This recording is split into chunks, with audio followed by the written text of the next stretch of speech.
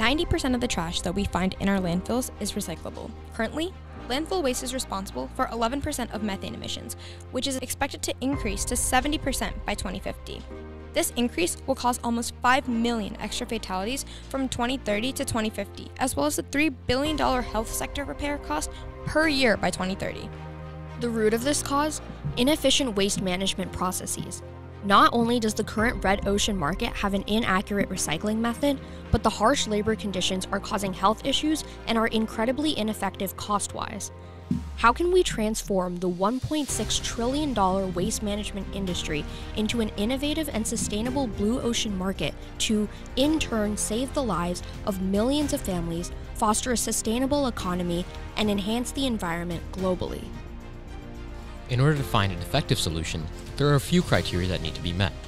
As a B2B corporation, we target our technology towards other industrial companies as they have the distribution and framework to scale our product usage.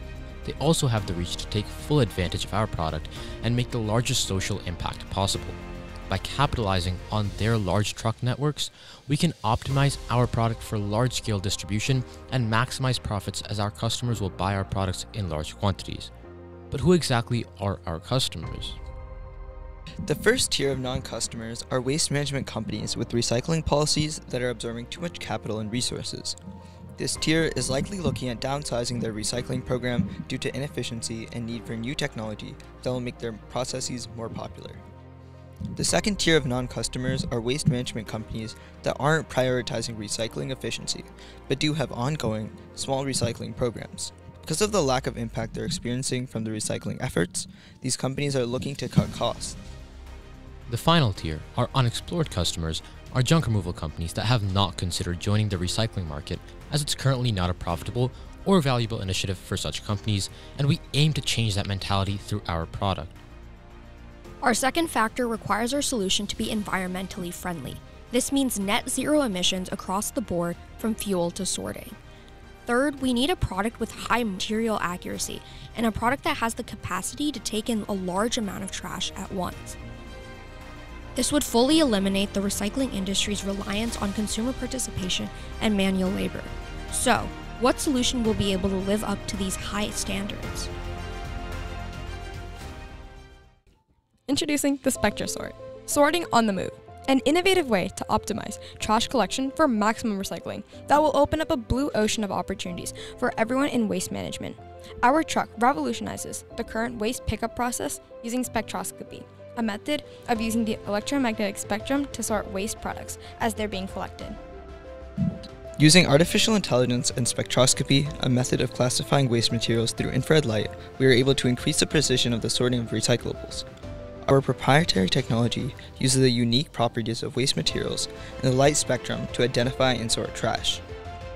Every material emits a unique signature of light when placed into a spectroscopy device, allowing us to identify the exact materials within the trash.